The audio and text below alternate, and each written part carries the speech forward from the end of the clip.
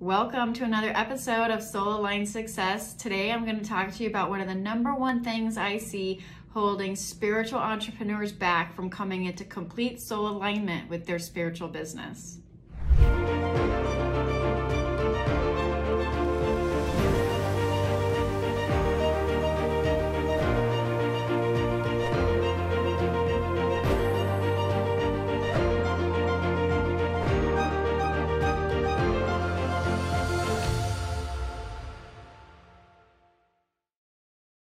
You're building a spiritual business, a soul-aligned business. What does that mean? What does it mean to be connected to your soul? What does it mean to be in alignment with your soul?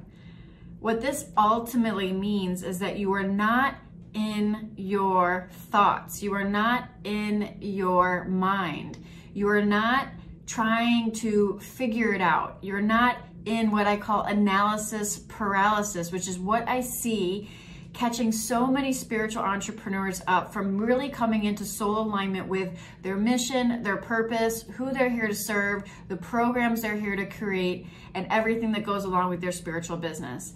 The #1 thing that's getting in their way is total analysis paralysis and overthinking it, trying to connect all the dots in advance, trying to figure it out. If you're quote unquote trying to figure it out, you are in your mind. You are not connected to the beingness that is your soul. And so my advice for you today is short and sweet, but to build a soul-aligned business, you have to be connected to your soul, which means you have to be more in the present moment. You have to be out of your mind. You have to be in your heart space. You have to be willing to trust the fucking process and get out of your head. You need to trust your guidance. You need to trust the downloads that are coming through. You need to trust the wisdom that's coming through. You need to trust your mission. You need to trust yourself. You need to trust how you're being led. You need to trust all of this, and you need to get out of your head and into your heart.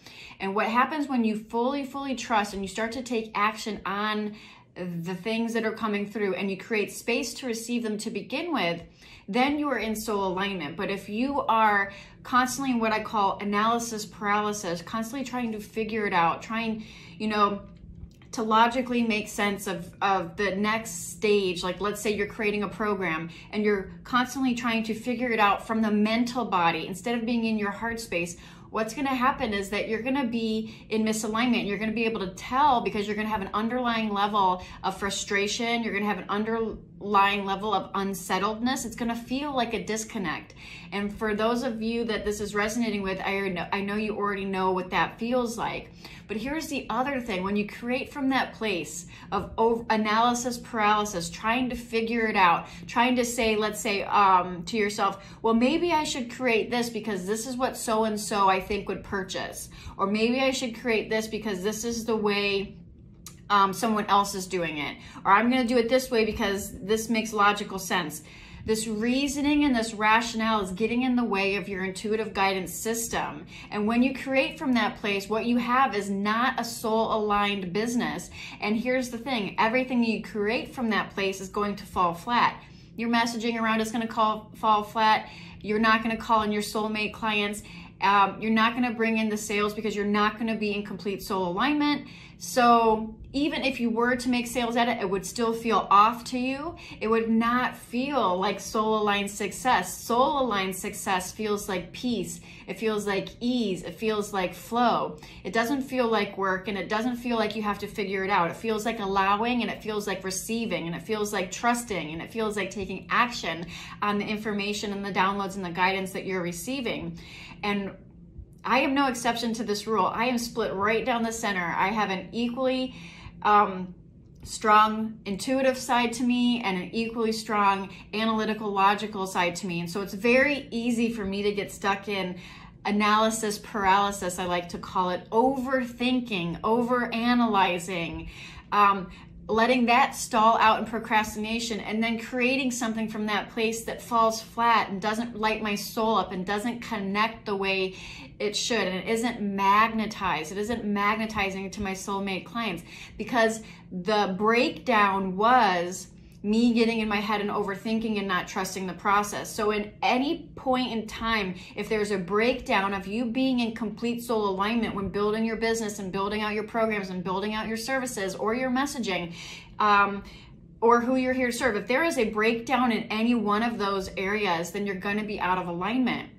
And so it's really, really easy to get stuck in this trap, especially as, you know, business, right, requires some logical, analytical skills, right? And so it's really easy to get trapped in that. But this is a sabotaging tendency that keeps you from receiving.